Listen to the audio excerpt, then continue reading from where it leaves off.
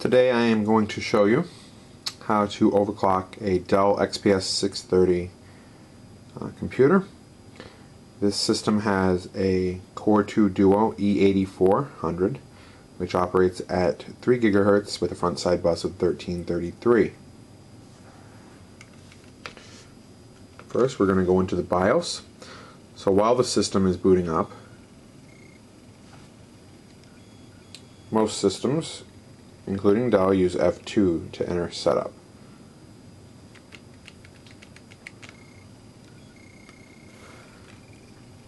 You'll want to tab over to the Advanced tab. First thing I do is click on CPU feature. Here we have a bunch of settings. The ones that we're interested in enabling or disabling is the C1E function. This is where it allows your computer to enter a state of lower power consumption, the CPU, when it's not in use.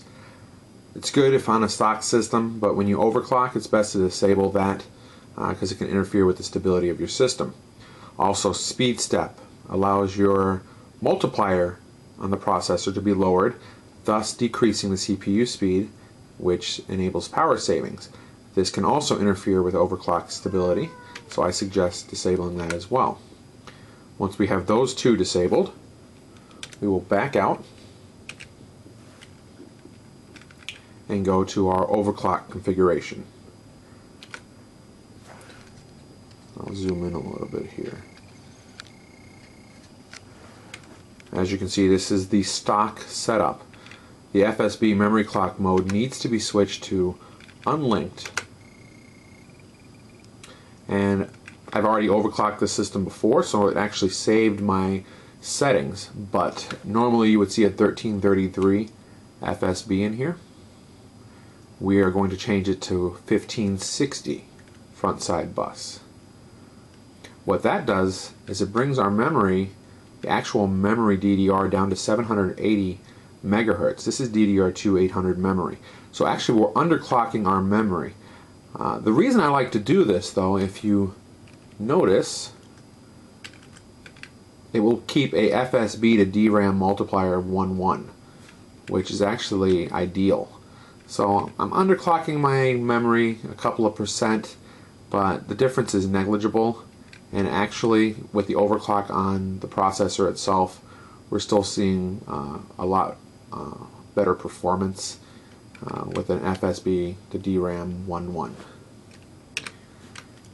Now with this, on the Dell, the voltage settings are all on auto. What I like to do is make a note of the current values before overclocking.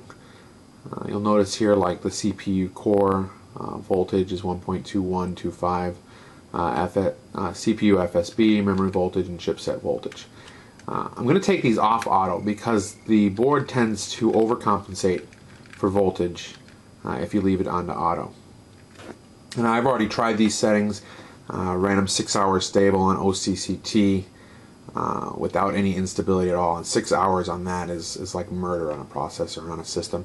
By default they suggest only 1 hour, so 6 hours is quite a bit. We're going to lower the CPU core to 1.20. That's well within the range that Intel specifies for this chip. The CPU FSB 1.10 is a little too low for stability, so I have to bump that up to 1.25. Memory voltage, we'll leave it auto. Chipset voltage 1.25 was having a little bit of instability, so we have to use 1.30 with my overclock settings in order to get stability. So there you have it. Those settings are all within range for voltages. They all look good. Now we just exit and save our settings.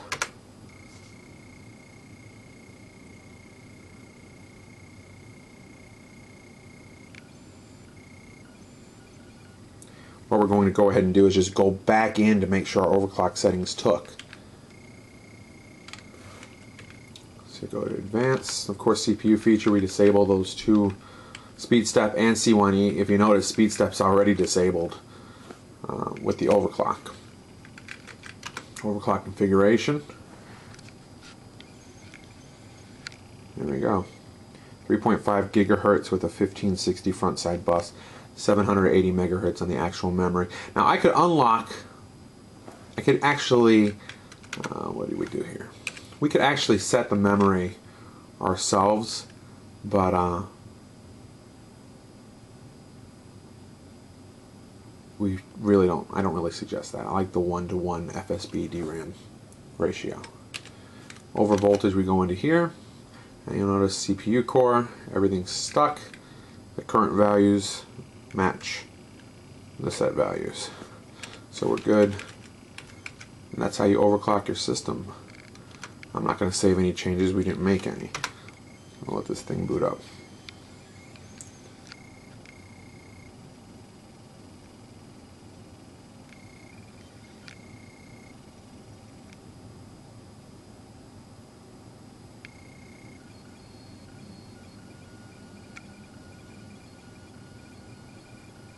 These are times where I wish I had an SSD drive.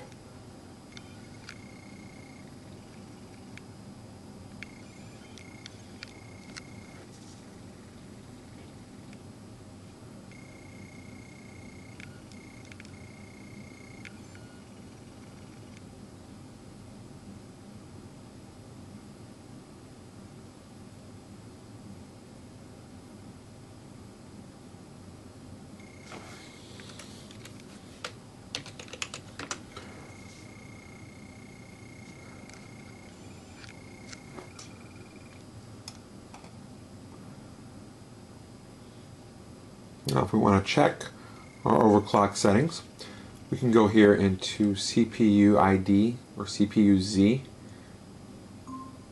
Virus database has been updated. And there you will actually see the overclock. Core speed, 3510, 9x multiplier, 1560 FSB. You can even see the voltage, see, 1.16. I set it at 1.20, but you have V-droop, and the voltages are never accurate necessarily in CPU ID. Back out here, and I'll quickly show you the memory and why I chose to use the slight underclock. You see the FSB DRAM ratio 1:1. That is excellent for actually system speed. It actually improves your system speed some. So memory clocks are all stock. I could actually probably lower the memory clocks a little bit, tighten them up with the underclock DRAM, but in my opinion, stability is more important. So there you have it. That's how we overclock a Dell XPS 630. You can also load hardware monitor. And, on this system, it gives you quite a bit of information here. So we can actually check out some of the temps that I'm currently running. This would be my north bridge temperature, 42 Celsius. My cores, 30 and 35 Celsius at idle. It's very good. And GPU is up a little bit. It's warm in this room. Hard drive intake temperature, 73 Fahrenheit. The output from the back side of the system is 86 Fahrenheit. The fans are all on auto, so they actually will ramp up as needed for the heat. There you have it. Thank you for watching my video. No bad comments, please. I don't like criticism. Just messing.